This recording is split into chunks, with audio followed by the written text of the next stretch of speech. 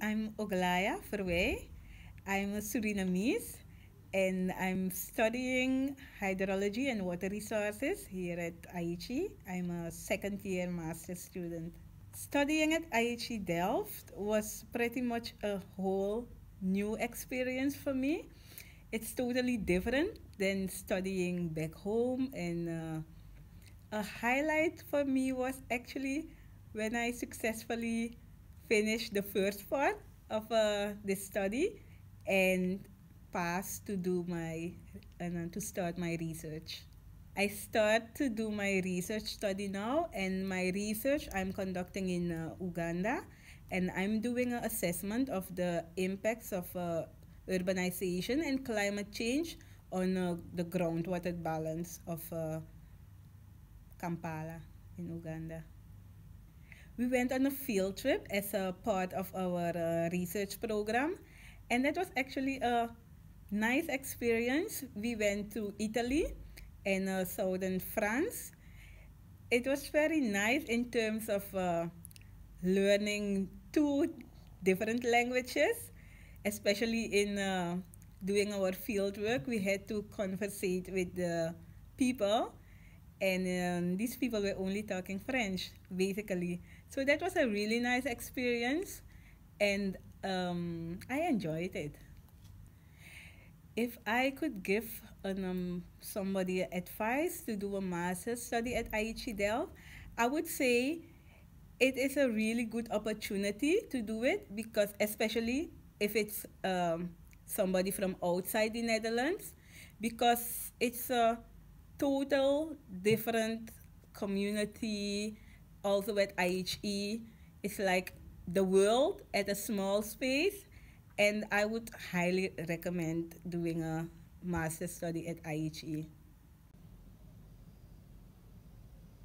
Studying in Delft is like I experienced the city from like another side, like different than being a tourist in the Netherlands. And what I think about Delft, if I compare it to other cities of the Netherlands, it's like really a student city, and but I still like it in terms of if I go to Amsterdam or Rotterdam, those places are more crowded.